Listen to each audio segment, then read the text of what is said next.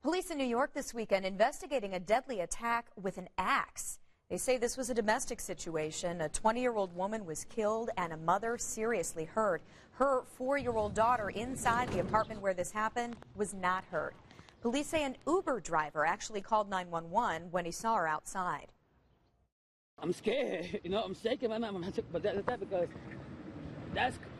she's so young. We are trying to reach out to the family to see if they need any help with burial funds, and usually in a situation like this, people are definitely not prepared to bury someone that's so young.